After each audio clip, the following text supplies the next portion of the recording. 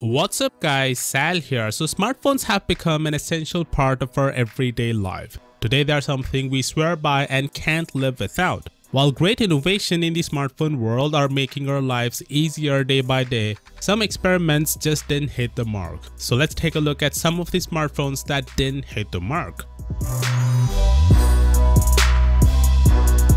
It has to be the biggest scam in the history of phones. This company named Ringing Bells made a phone called Freedom 251, an Android device that has some astounding specs for an unbelievable price tag which is a little less than $4. The phone generated over 50 million pre-orders in no time. The smartphone that cost less than a cup of Starbucks coffee made headlines all over the tech world, and reporters rushed to get their hands on the device as soon as possible, which is when things got a little weird. They found a globe of white out smeared across the front of the smartphone. Scraping the whiteout away revealed that the device was actually the Adcom Icon 4 in a very poor disguise. The thing is, they never shipped any of the phones to those 50 million people even after charging the pre-order money. The Freedom 251 was nothing more than a scam of epic proportions, and a lesson to be learned for all the people out there who tend to fall for things that are too good to be true.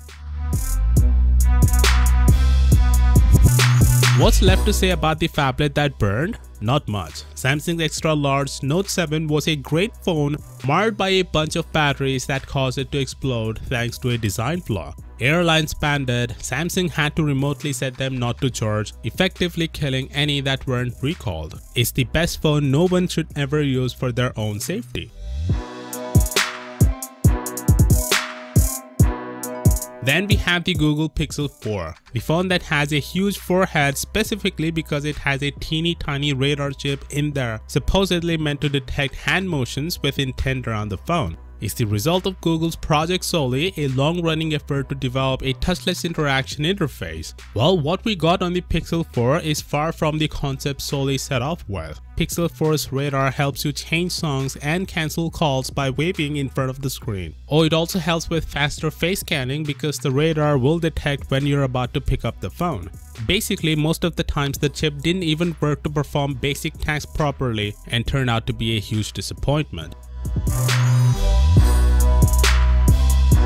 So the makers of the Hollywood video cameras Red tried to enter the smartphone world with Hydrogen One, which had a holographic display and an ultra high-end modular camera. But the problem with their phones was the company tried so hard to stand out that it overlooked the essential of building smartphones. The device's holographic display never worked, and the price of the handset was comical at $1,300. Apart from this, the device was delayed twice due to manufacturing defects, which eventually led to its failure, and they had to shut the whole project down.